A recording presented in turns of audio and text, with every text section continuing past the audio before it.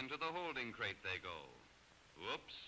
Get back in there, old girl. That's better. A good load. A load of beaver for the mountains. On the shores of Payette Lake are crates full of beavers, part of a shipment to be dropped in the primitive area by parachute from an airplane.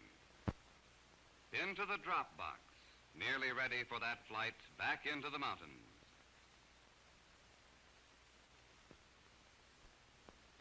Parachutes are attached to cargo lines, and the boxes are stacked in rows along the waist of the plane, ready for the drop.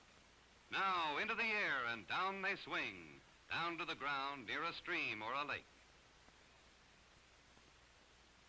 The box opens and a most unusual and novel trip ends for Mr. Beaver.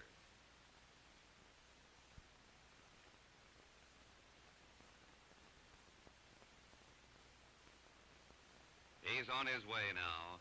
His nose and his instinct tell him where to find the water.